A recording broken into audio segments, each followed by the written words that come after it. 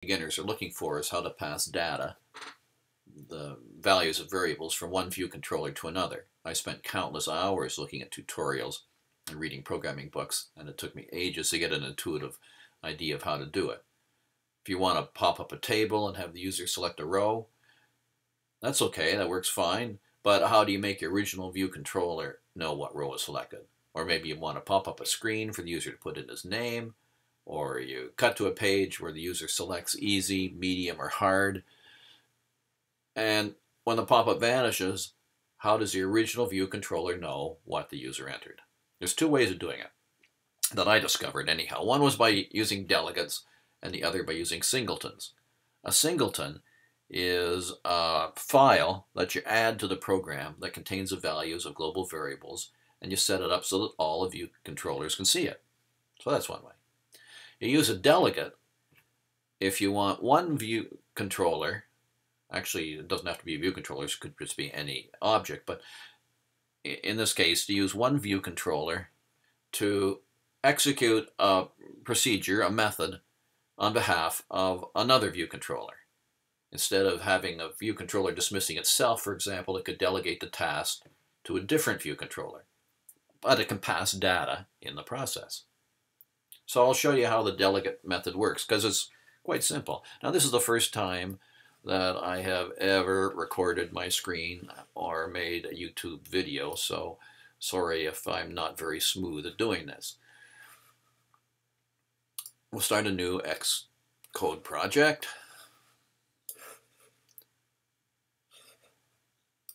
Take a single view application. We'll call this Delegate Practice, because I certainly need to practice. Now, I've already called something Delegate Practice before, so that's what that little warning is. And here's Delegate Practice. I got my view controller H, my view controller M. I'm going to make the screen a little bigger here for you. While I'm here, we'll get a new file. This is for our second view controller. Second view controller. Make sure it says subclass UI view controller down there. Mine already does, because I just use it to do the first view controller.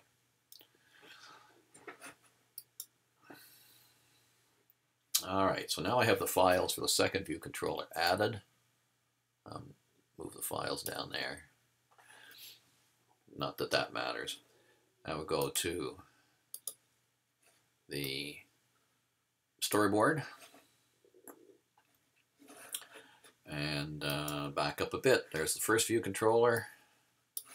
Add the second one in here.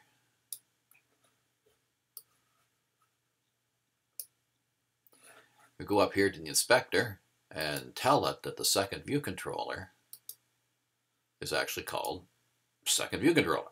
Right? Have to do that. If you don't do that, then it doesn't link these files over here called the second view controller to the actual one. Okay, the actual view controller. Right, now I got to zoom back in to put some objects on it. Buttons. I'll put a button over here. This is Go button. And I'll put a button on this one. This will be Return button. Now I want to show you passing data, so we've got to collect some data. So we'll use a text field here. And we use a text field over here. And when the Go button is pressed, you want to sig over to here. So we clicked here. I'm holding the control key down with my finger and drag over here. So I want a modal sig.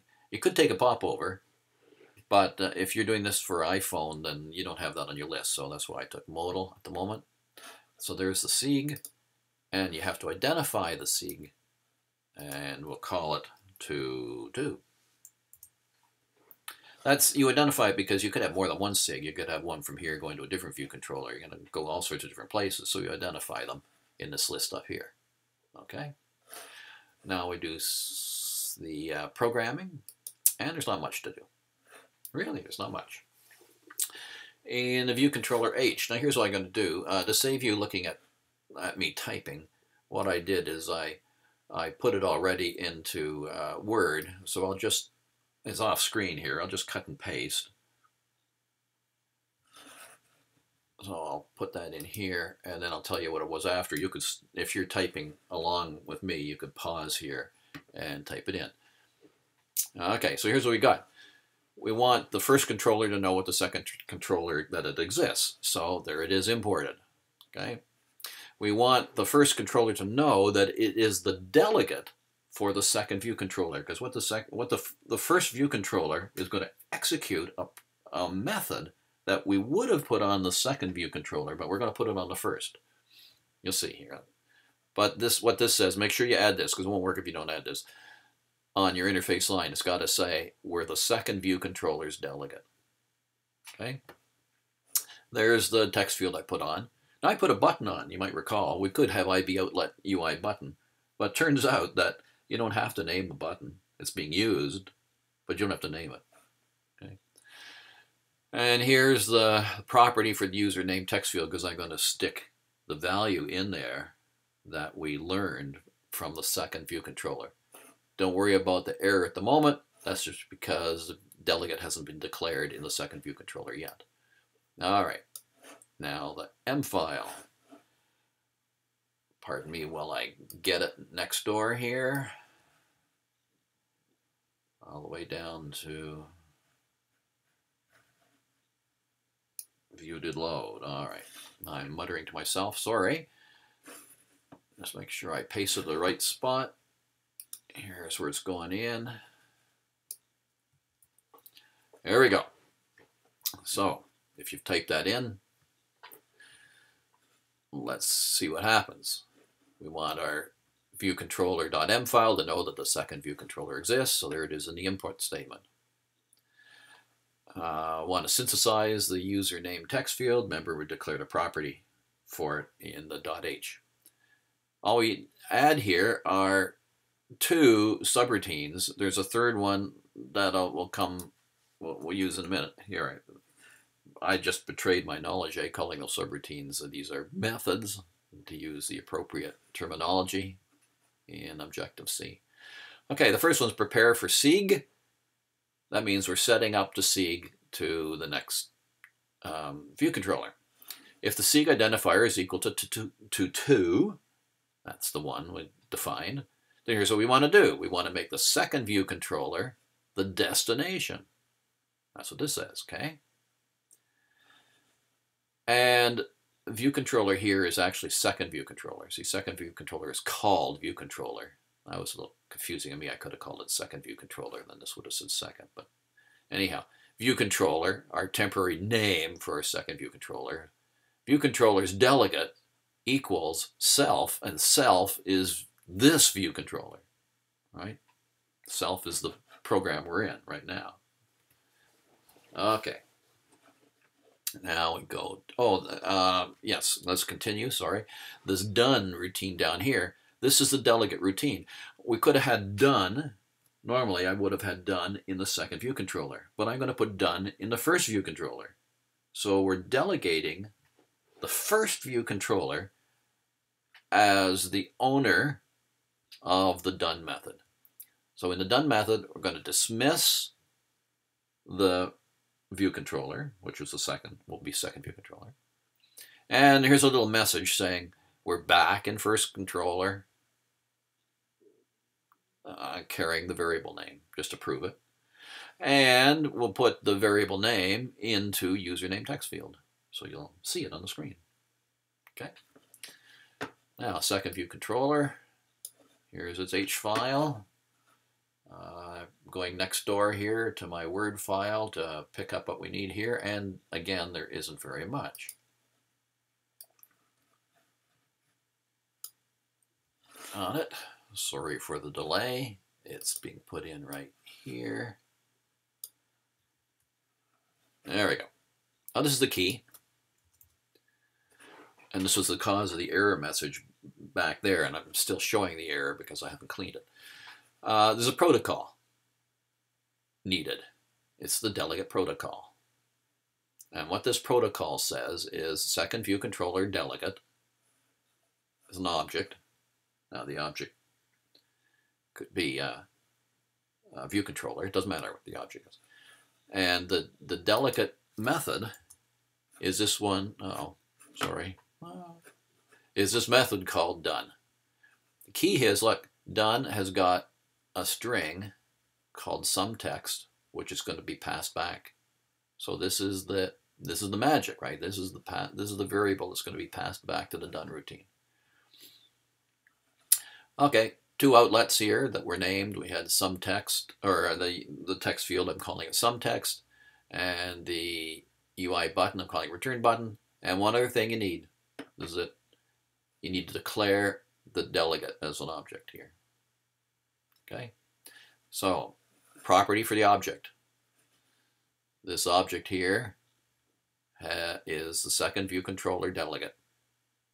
Okay, and declaring the text field is some text, and we need an action when we press the return button. Okay, ready? Go to the M file, and again, pick it up here next door.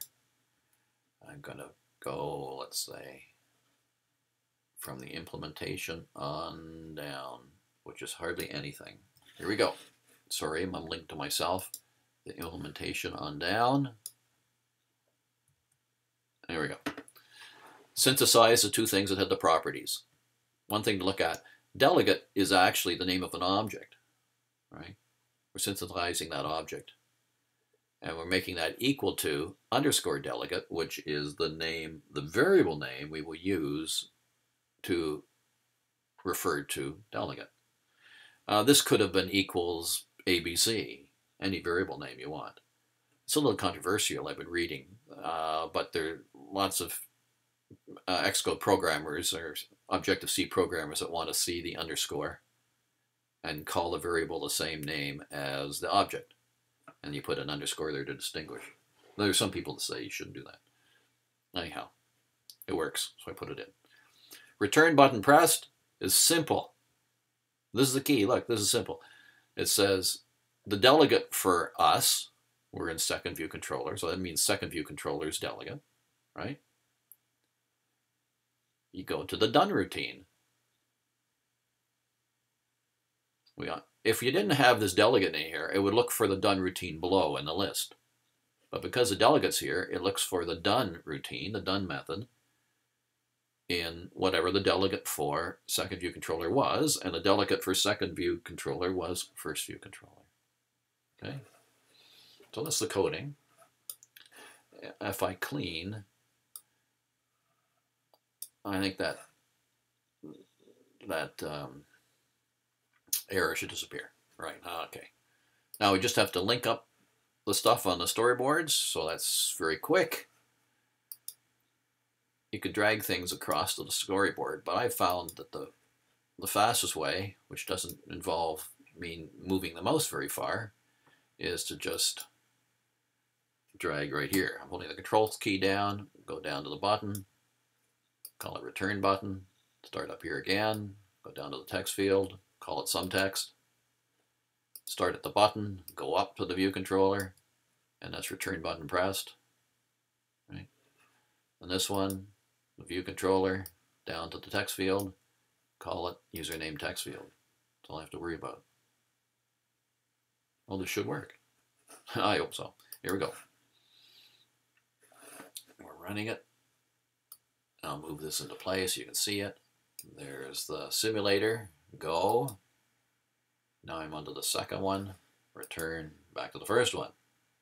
All right, now the moment of truth. Go. Type something. Return. And there it is. Look at that. See? And my NS log down here says we're back in first controller in method done with name equal Rob. Okay, so we passed it. Okay. Well, that's all we've accomplished this for you.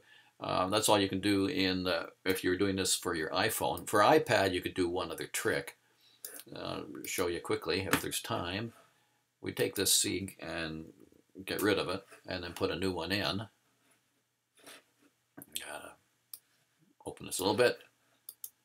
Well, put a new one in, control, drag over to here, and pick popover, because iPhone doesn't have popover. Select this. I have to define it again. That was to 2. All right. And now we'll run this again.